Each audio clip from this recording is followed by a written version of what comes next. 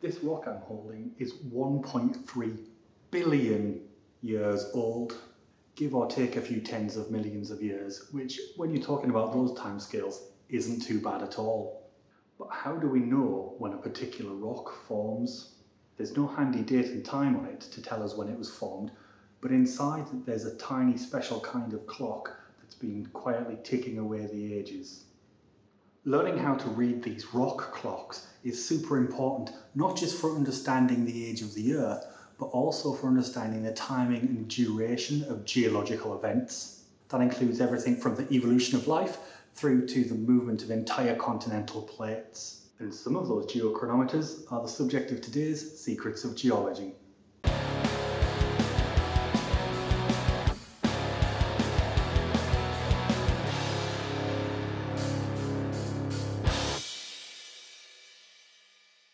Hi, I'm Brooke and I'm a geologist.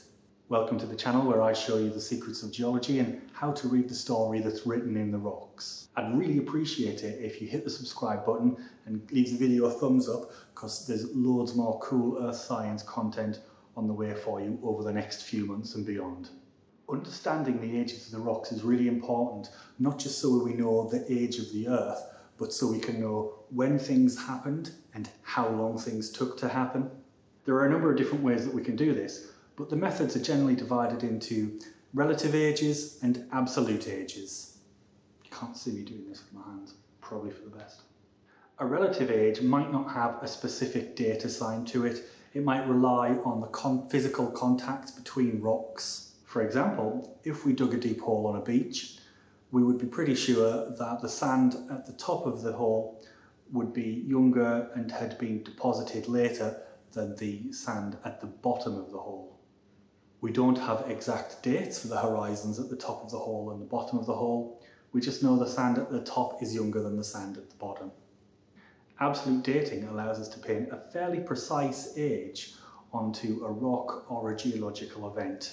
If we dug our hole on the beach and found a layer of volcanic ash, we would be able to use the radioactive minerals within that ash layer to get a fairly precise date on when the ash had been erupted to within a few millions or even a few thousand years. From that age, we could then infer the relative ages of the sand that was above the ash layer and below the ash layer. So now let's have a look at some of the most common methods for dating rocks. The physical ordering of rocks is called the stratigraphic relationship. Stratigraphy is just a fancy way of saying the order of a particular set of rocks. Let's go back to our beach example. Let's assume that tens or even hundreds of millions of years have passed, new sediment has been deposited and the environment of the beach has changed to something else. The stratigraphy, if we were to dig down through those rocks, might look something like this. Assuming that the rocks don't get deformed and remain flat-lying, this is kind of how we would see them in a cliff face or an outcrop section. We would know that this red sandstone here came first, and that the other sediments came later. So they're all relatively younger. What if we find a rock like this that's got other rocks inside it? How can we find out which one is relatively older and relatively younger? We can now have a go at working this out by looking at how the rocks are in contact with each other, and this is their stratigraphic relationship.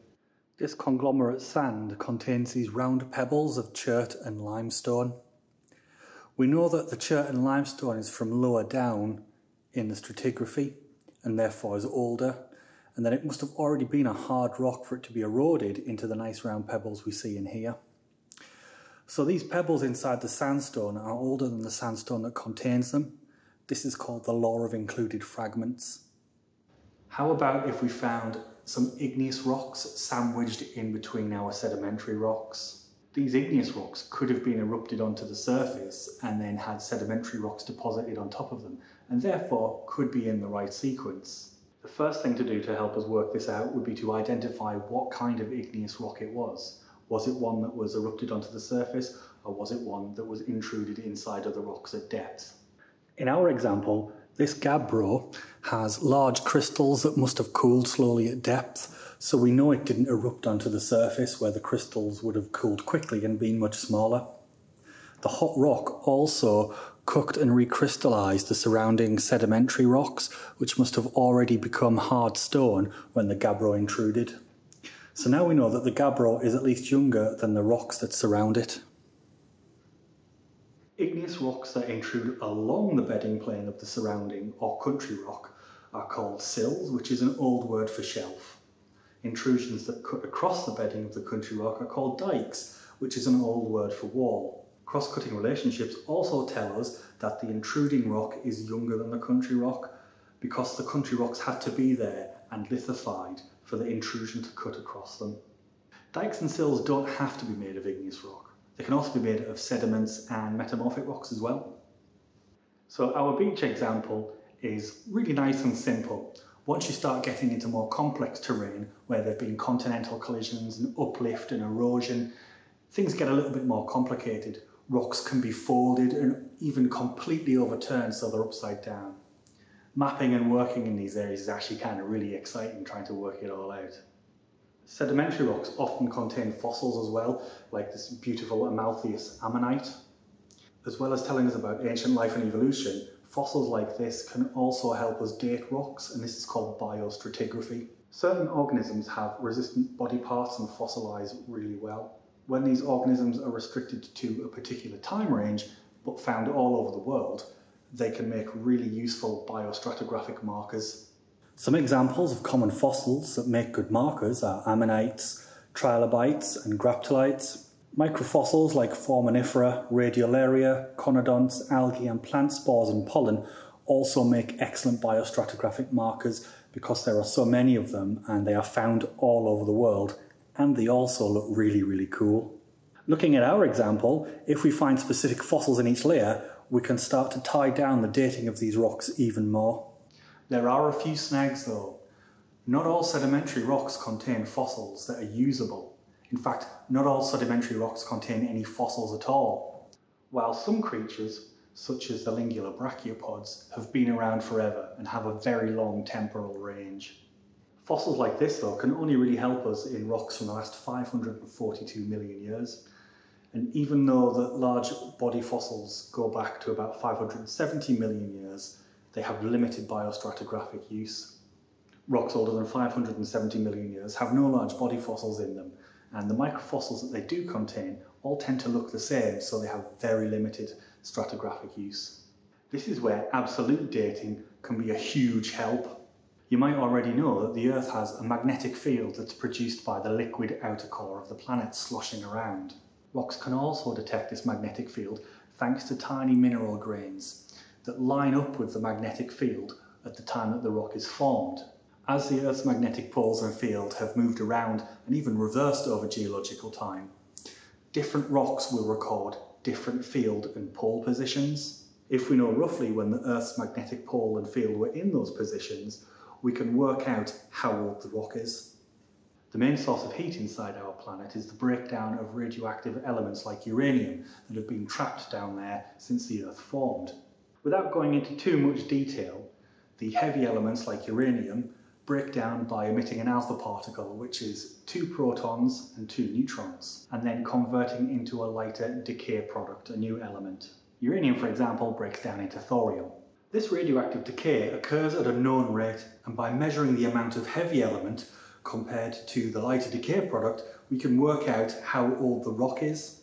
It's sort of like watching sand trickle through an egg timer, only the sand is a stream of tiny alpha particles inside a mineral grain. Once half the sand has gone, we know that a set period of time has passed. This is called the half-life of the element, not the kind of half-life with Gordon Freeman and head crabs. Different elements have different half-lives and so are useful over different timescales. A common example is carbon-14 dating. C14 has a half-life of about 5,500 years, and that means it can be used to reliably date material that's 50,000 years or younger. Samples also have to contain organic carbon to use the C14 method, so it's not very good for dating inorganic materials like rocks, or things that are older than 50,000 years, like most rocks. If you want to do older and inorganic material, then you're best off using the uranium-lead method. U-238 has a half-life of about 4.4 billion years, and U-235 has a half-life of about 700 million years, so they're able to be used to date any rocks on Earth and even rocks from around the solar system like asteroids and meteors. Of course, as with C14, the uranium-lead method has its own catches. You have to have minerals that contain radioactive uranium in them, for example. This mostly restricts its use to dating rocks of igneous and metamorphic origin. The uranium-lead technique can also be applied to some carbonate rocks, but in that case there's a lower precision. However, if you want to date non-carbonate sediments, then you can date the uranium-lead in zircons and other igneous and metamorphic minerals that have turned up as detrital grains in sandy sediments. This doesn't give you the exact time of deposition, but it does give you a much narrower window, sometimes down to a few tens of millions of years. And if you're working on billion-year timescales, that's actually pretty good. And that's exactly how my rock was dated. Bo Yang at Adelaide University collected hundreds of uranium-lead dates from detrital zircons that he found within these rocks. From this, it was calculated that deposition of the sediment must have taken place around 1,350 million years ago, or 1.3 billion years, plus or minus 40 million years. That 40 million year window may sound huge, but when you're working on billion year timescales, 40 million years is not too big a margin. This video is just scratching the surface of the different ways that we date rocks, particularly when it comes to the radioactive dating methods. But hopefully it will give you a much better idea of how we know the ages of rocks and how long different geological processes take. I should also mention just how much work it takes to collect this kind of data. Just preparing some of these samples for the analysis can take weeks of very hard lab work, and that's before you factor in the time it took to go and collect the rock samples in the first place, and the time it takes afterwards to interpret the data and then write that up into papers so that other scientists can read about what you've learned. No one method is best for all situations. They all have their upsides and downsides. That's why geologists like me try to use different methods that overlap. We're like detectives trying to find all of the evidence and piece it together so we can get a more complete picture of Earth history. And the same sort of principle applies when you're trying to work out how old things are or how long various geological processes took. I hope you've enjoyed today's episode as much as I've enjoyed making it. Did any of this surprise you?